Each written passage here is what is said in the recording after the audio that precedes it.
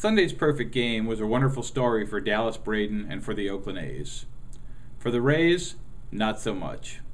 What does it mean? Where do they go from here? Well, we'll find out soon.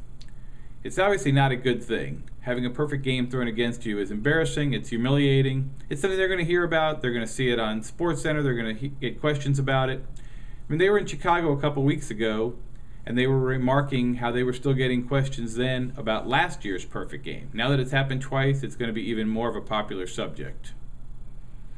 On the other hand, it could turn out to be a good thing for the Rays. Offensively, they've got to be close to rock bottom. They've hit 180-something for the last 9 games, and they somehow managed to win 5 of them. Individually, a number of players have been really struggling. Carlos Pena's average is down into the low 180s. B.J. Upton's hitting 225.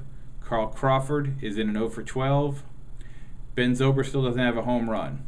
Maybe this is the kind of thing that serves as a wake-up call. Maybe they step back. Maybe they kind of refocus. They get back to what they were doing earlier in the season. It certainly can't get much worse at this point, you'd think. And when they were perfect gamed last year, they went up to Toronto, won the next 2 games, and actually got on a pretty good roll, winning 8 of their next 12. But they're in Anaheim now.